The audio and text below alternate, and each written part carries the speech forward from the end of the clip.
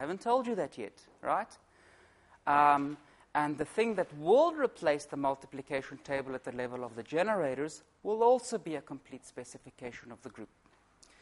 To figure out what that is, well, I guess we should start off with the multiplication table. Now, we can't write the multiplication table down, but we can do the following. We've got a continuous group, so we're going to make a couple of assumptions now. So let's imagine that we wanted to compose this group element, and I've parameterized it by some coordinates x prime. Let's imagine that we wanted to compose that with t, and I parameterized this by some coordinates x. So the x's and the x primes, they may be angles of a rotation, they may be displacements of a translation, they could be rapidities of a boost. They're just labels for the transformation. Once I compose these two, I will get another generator of the group, and the first coordinate here will be a function of the coordinates that appear inside those two generators, going all the way up to the nth coordinate. Okay, so that's now how I write down my composition law.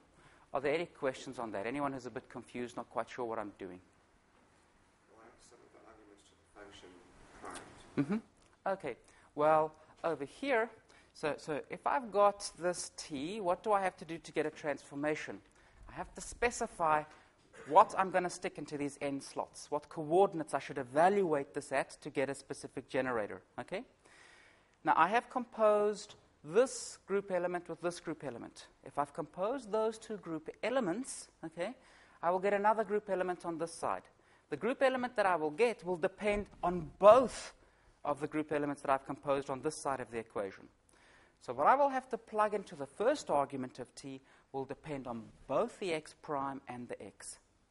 So this would be a function now of two n coordinates, n x's and n x primes. This only depends on n x primes, that only on n x's. Okay, does that help? Any other questions? Okay. So now we will make a couple of assumptions. Yes. Sorry, who's oh, there.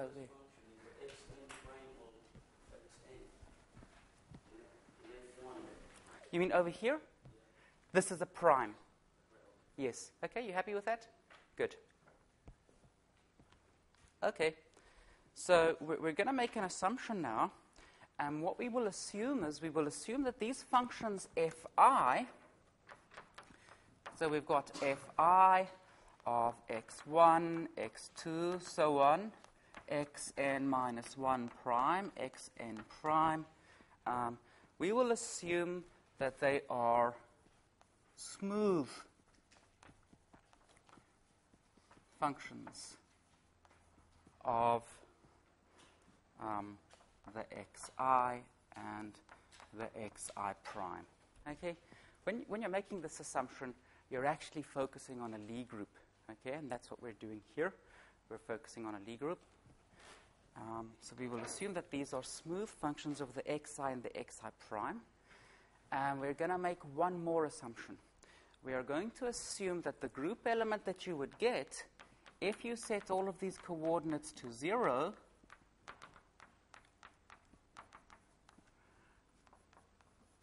would be the identity.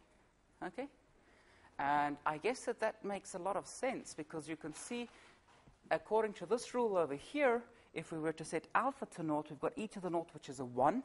Over here, if we set ax, ay, and az equal to 0, we again get e to the 0, which is 1. So that's pretty natural, and it's consistent with the type of way we were writing down generators, group elements in terms of generators before.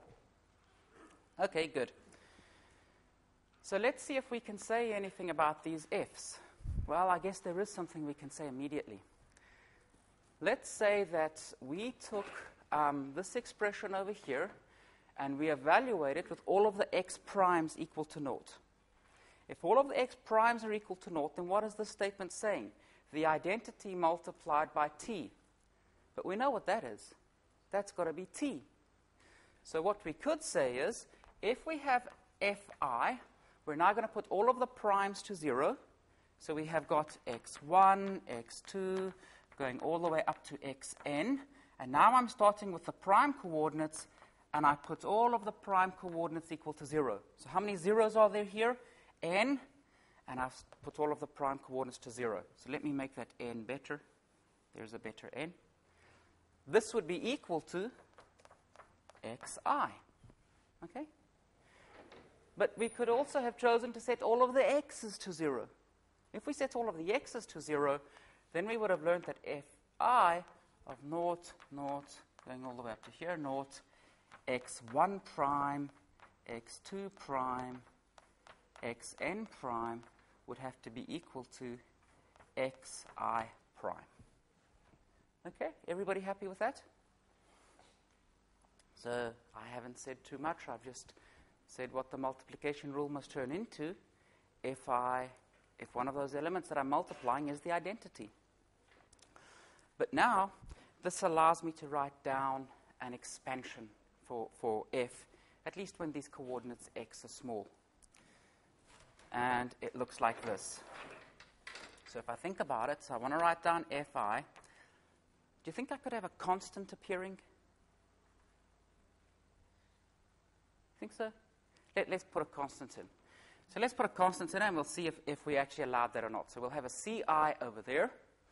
Let's maybe have a di times by, let's say a dij times by xj, and maybe an eij times by xj prime plus, and we'll take care of the x squared terms in a moment. Let's put all of the x's equal to naught. If we were to put the x's equal to naught, that term would disappear, right? We'd be left with the constant plus the x prime, but we know that we should just be getting xi prime. Okay? So from this equation over here, so let's call this 1 and 2, it tells us that this will have to be equal to delta ij, the Kronecker delta, and it tells us that this constant over here must be equal to 0. Is everyone happy with that or not? Okay, so what am I doing? I'm just saying, let's put the x is equal to naught. If I put the x is equal to naught, that term disappears, so I'm left with these two terms. But I also know that f has to be equal to xi prime. So I have to kill the constant. That can't possibly be there. And this has to be a delta function, Kronecker delta. But I could also put the x primes to 0, and then I know I must get an xi. If I put the x primes to 0, well, here's a second argument to say that the c must be 0. And now dij would have to be equal to delta ij. Everyone happy with that? Okay, so I'm going to fix up my expansion now. So I shouldn't have the ci. That shouldn't be there. I should just have an xi. And I should have an xi prime. Good. So at this stage, I've written down f to linear order. It has to look like that to be consistent with these two conditions. Now, what about at second order? We'll need the second order terms. Well, I guess I could have a term that looks like ci, j, k, xj, xk prime. I guess I could also have a term like dijk, xj, xk. And perhaps I could also have a term that looks like eijk, xj prime, xk prime. Now let's see, is this consistent with our two equations above? So let's look at equation number 1. Well, in this equation we set x prime to 0. If we set x prime to 0, that term goes away, so that's gone. So forget about that.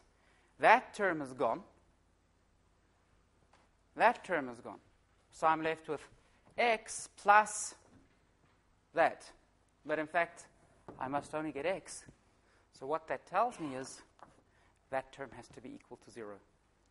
In exactly the same way, if I was to set x prime to 0, or x to 0, I could learn that that term also should not be there. So to second order in x and x prime, this is the expansion of f. There would, of course, be corrections to this. How large would those corrections be? They would be stuff like, well, it would be x squared, x primes, and maybe an x prime squared x, stuff like that, that would start to contribute next. So I've dropped those terms. I'm assuming that x and x prime are small. Okay. And then the next thing that I want to do, I'm also going to assume that my group element can be expanded around the identity. So now I'm going to start working in a specific representation. Let's say representation gamma. And I'm going to expand this about the identity as follows. I must have 1 plus I x a t a. Okay? Now this would just be an infinitesimal transformation over here. So what is this TA? TA is my generator, right? So this would be the generator. So now the generator starts to make an appearance. And over here, I should say that all repeated indices are summed. So I'm summing over the J and K. I'm summing over A here. Okay? And I can add in a term at order x squared, which might look like 1/2 xa xb tab. Now, you can see that I am contracting this t over here with xa xb, and xa xb is symmetric under swapping the two x's. So what that means is this is symmetric in A and B. If I perform this contraction, only the symmetric piece of TAB will survive. So if I was doing the calculation and at some later stage I find something depends crucially on the anti-symmetric piece of T, I've made a mistake, because T's got to be symmetric. So I want to make a note of that. T is symmetric.